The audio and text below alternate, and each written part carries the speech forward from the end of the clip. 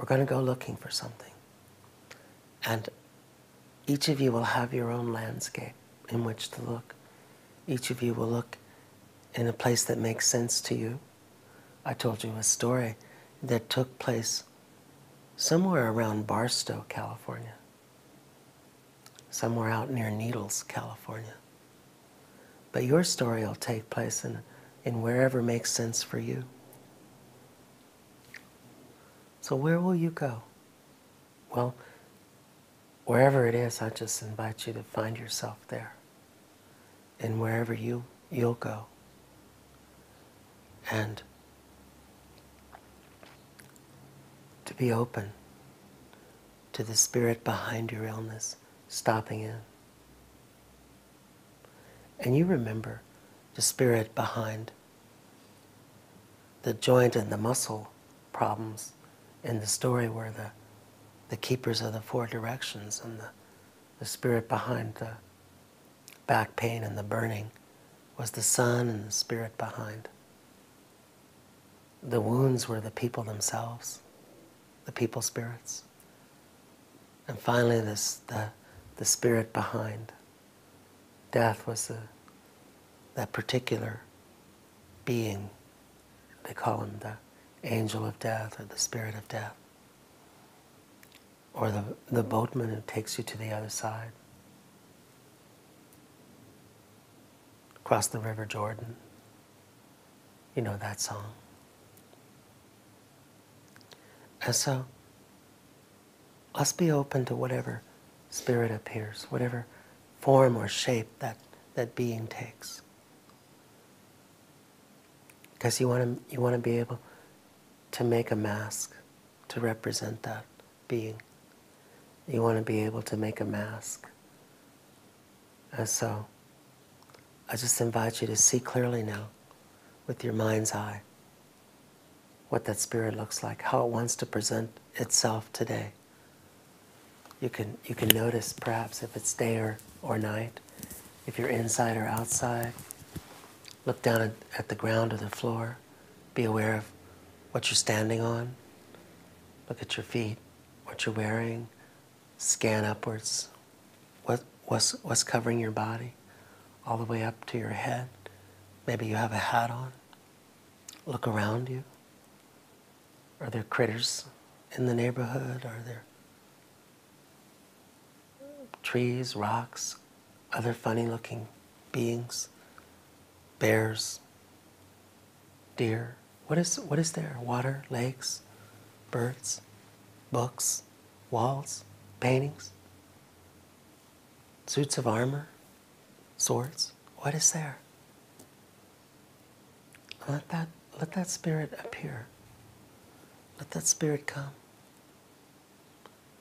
And go ahead and talk to it, if you will.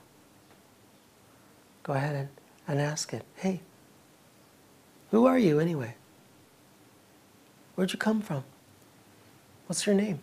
What do you call yourself? Why are you here? What brought you?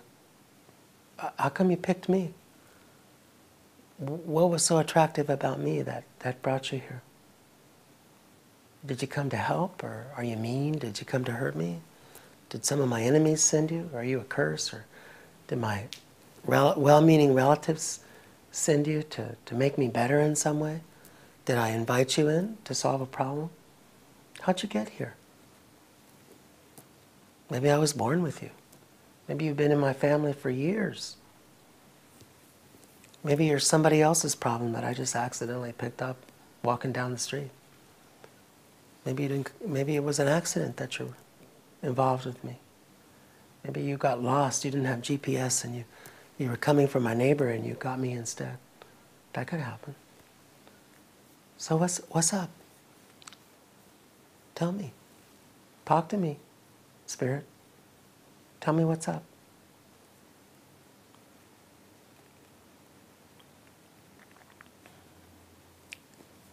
And in a little bit, maybe you'll begin some negotiations about change. How can things change? How will things change? What do I have to do for things to change? What do I have to do to make things better? for both of us? How could we help each other? What's your intent and how could I help you? How could you help me? How could we win-win? How could things get a little bit easier for both of us to get what we want? You can have that conversation in a little bit.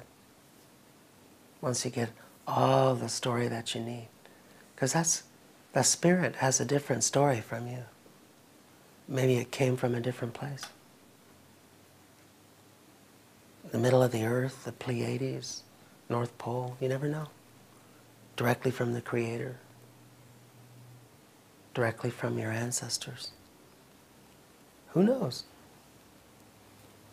So take your time and find out. And just for fun, while you're doing this, I want to propose another exercise. Just for fun. What if there's a choice? What if there's a choice here about what's going to happen next? And what if you're of two minds? One of you would like to go one way and the other one would like to go the other way. And what if if each of you had a chief to propose a contest? And you can pick sides. Imagine your minds are full of characters anyway. There's all kinds of characters in your mind. You've got your internalized relatives, and you've got your internalized everything in the world that ever happened, and everyone you ever met somewhere is hiding in your mind. So you've got a lot of characters in there. So what if you were to pick some teams? Just like in the story I told you, what if you were to pick some teams? And you could have a little contest to see what decision gets made. And the chief, your chief, the chief of all, the chief of you, the chief of your body, could pick some events for this little contest. This is appropriate because the Olympic Games are coming soon. And you could imagine your own little mini Olympics in your inner world. You could have all kinds of crazy contests, You could have a archery contest, or you could do anything you wished. Throw the javelin. I tried to throw the javelin in high school. I wasn't very good at it though, but it was fun. You could run the 440. You could do all kinds of stuff. So I'm just inviting you to let your chief give you 3 events. And go at it. Have at it. Have a little mini Olympics and see who wins. Who gets to make the decision? And what's the decision going to be? Won't that be fun?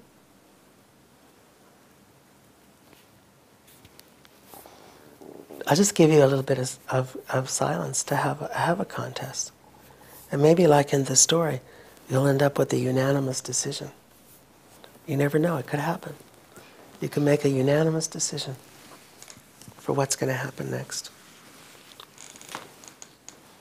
I'll give you a couple minutes to just enjoy yourselves.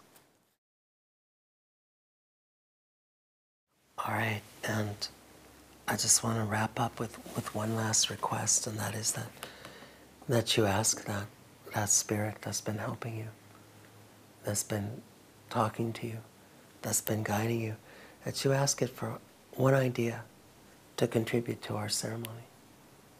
That you ask it to give you one idea of something that you could contribute to the afternoon.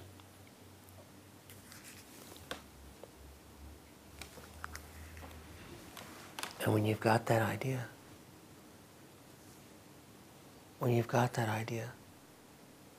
well, go ahead and come back at your own speed and in your own timing. Remember what you need to remember to make a mask, and keep hold of your idea. And anything else you want to remember is fine, and anything you want to forget is fine too. So, y'all come back now. Here comes the cat.